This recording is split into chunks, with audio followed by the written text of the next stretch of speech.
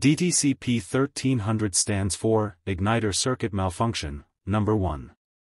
It's a Toyota/Lexus specific code, and it means the ECM isn't detecting proper ignition signals from the igniter or ignition coil for cylinder number 1.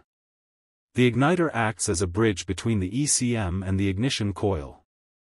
If this circuit fails, your engine's timing and spark delivery can go off track, leading to misfires or worse. Here's what you might notice if you've got P1300. Check engine light is on. Engine misfires or hesitation. Rough idle. Reduced fuel efficiency. Poor acceleration. In some cases, the engine may stall or not start.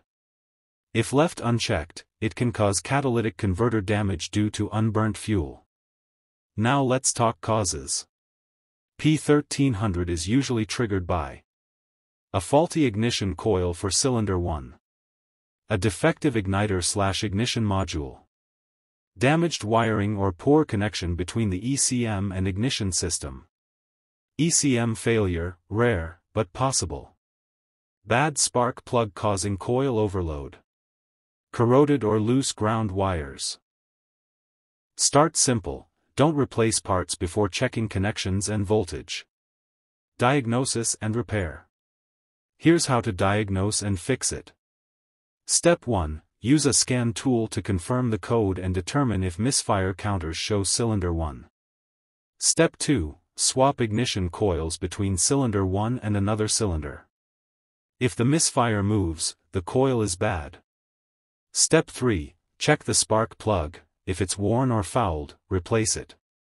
Step 4. Test the igniter signal with a test light or oscilloscope, if available.